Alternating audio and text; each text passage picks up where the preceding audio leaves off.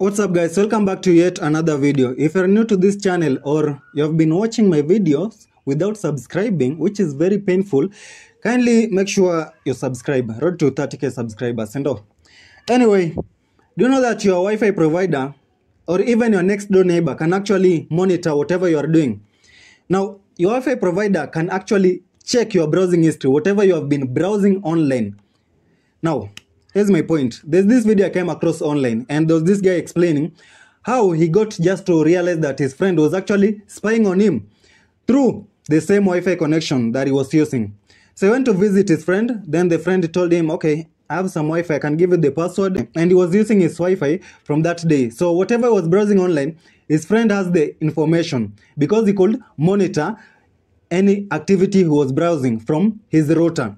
So his friend used to tell him whatever he was doing online, like, I know you have been interested in this device for so long. This is your type of girls. This is your type of clothes. This is your type of car. And he was wondering, okay, how do you know all this? And they could also tell him whatever he was planning to buy in future. Okay, I know you saw these sneakers and want to buy this. So he later on get to realize that his friend had actually accessed his browsing information through the Wi-Fi. Now, this is why you should always avoid taking random passwords for any Wi-Fi connections. Now, back to the story of your Wi-Fi provider monitoring your browsing history. So how does this work? Now, in that case whereby the friend could monitor his browsing activity, this is how also your Wi-Fi provider can actually monitor your browsing history. Now, any browsing activity you are doing in your phone, remember this information first of all has to be passed through this router. Now, the router you are using is for your Wi-Fi provider. Even if you delete your browsing history, it still gets stored in that router. So you can actually go ahead, monitor where the IP address and the information that this browsing activity came from. So through your IP address, he knows that you are the one performing this activity, you are the one browsing online.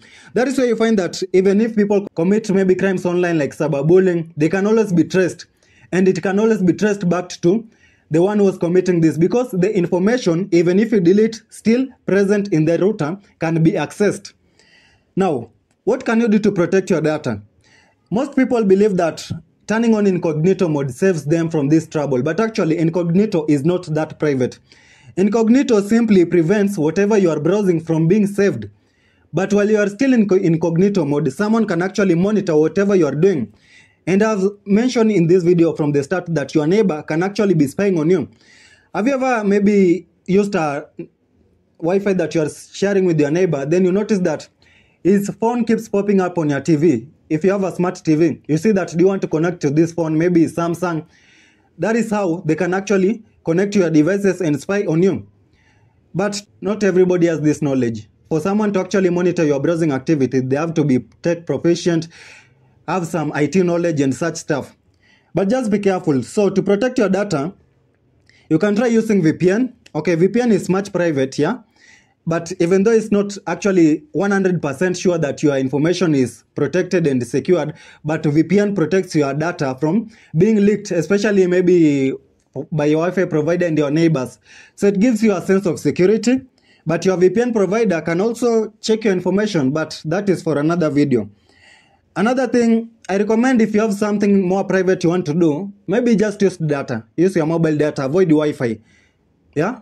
For maybe your transactions, banking apps, secret passwords or activities you want to do online and you fear that someone may spy on you, avoid Wi-Fi generally. If you are maybe taking Wi-Fi, also ensure that you take from a trusted source, a trusted dealer. Don't just go to a random person who tells you they deal in Wi-Fi and you go ahead and subscribe to their Wi-Fi. That is how you can find your information being leaked out here.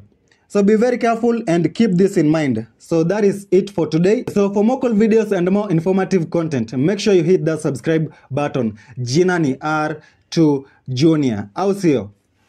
Peace watu wangu.